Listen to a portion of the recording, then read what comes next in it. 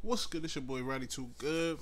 Welcome back to another episode of the Pilot Show. Oh man, let's get straight to it, bro. Yo, so news just came out that the judge from the YSL case, he had to step down, and they got I'm guessing they're gonna get a new judge. And I see people celebrating, people saying this and that. Listen, man, I wouldn't celebrate just yet, cause I'm just thinking like, yo, okay, they booted him off. They got yo. What if they just go and get like one of them juggernaut lawyers? I mean, juggernaut judges to where he gonna come just wrecking stuff. Like, listen, man.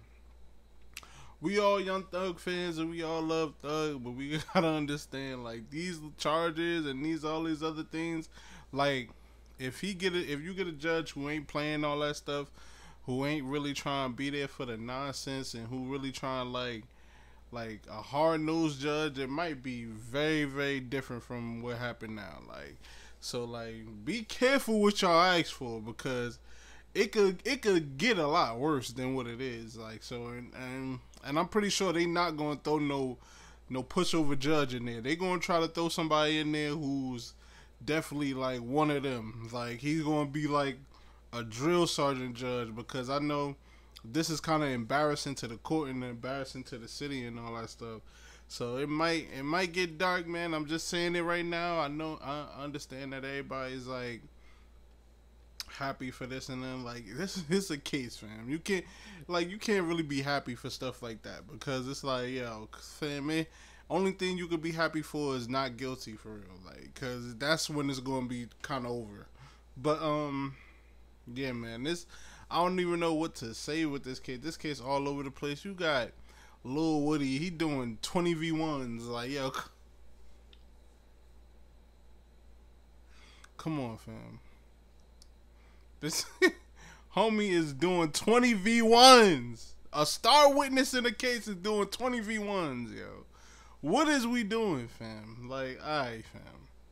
This is crazy. But I say that to say this, man. Like yo, just try not to be biased, man, because you will be surprised. Like, same thing with the Tory Lanez thing. Like, yo, like, usually, I'm gonna say this, man.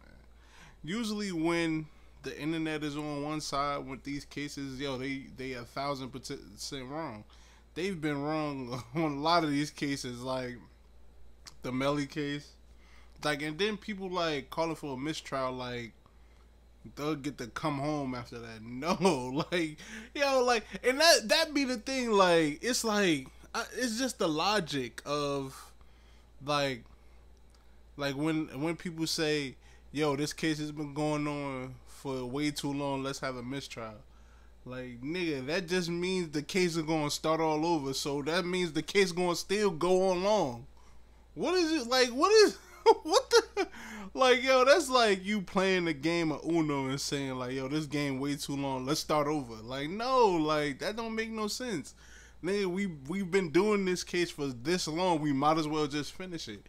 But I mean, everybody a lawyer today. I'm just saying, like, if you think a mistrial gonna get him to come home, just silently mistaken, cause nigga, he on there for a body, and not only for the body stuff. Y'all gotta think too. They found all that stuff in his house with the switches and all that stuff. So they ain't playing with them switches, yo. Y'all. I'm telling y'all right now, they is not playing with them switches, yo. They gonna send you up for that.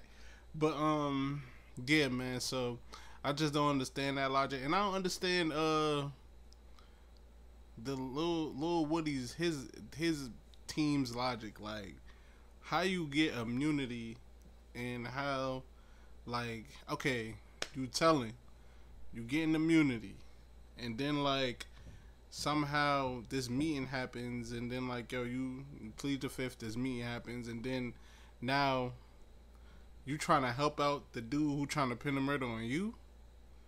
Cause like it's stuff that make you scratch your head to where it's like, huh? Wait a minute, because like all this stuff is helping like Young Thug stuff, and that's what I guess the judge was saying. Like, hold on, fam, yo, it's not fair, because yo, you have a person that you need to defend. You can't be working with this person. Like, you can't be telling him information that's for you and your client. Like, cause it's an unfair advantage. Like, fam, you could just like, yo, but anyway, for me, man, I don't know, man. I really don't know.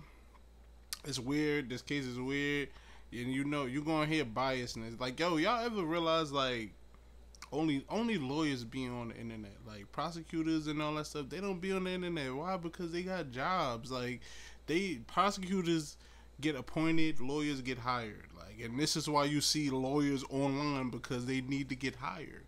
Prosecutors don't need to get hired. They just get appointed. Okay, you was on this case. All right, cool. Like, so everything you got to take with a grain of salt, especially with certain lawyers, because every time you hear a lawyer talk, it's an audition tape. Every lawyer could get off anything, and they'll see the loopholes and all that. Like that lawyer that be on Academic Show, man, I'll guarantee you 1,000% that nigga's ass. I guarantee you, nobody has ever came out and said that this person has helped him. He just give you that. He give you that Max B. Salucci vibe, like, to where he gonna get a nigga life and then he gonna disappear. And that's exactly, somebody's gonna be dumb enough to actually give him money to represent him, and then they gonna get sent up, and then people gonna be like, oh, he don't know what he doing. Yeah, because he's a lawyer and he just got nice suits and he talk well, man. He's ass. But that's what my thoughts is. But I'm just saying. But like, listen.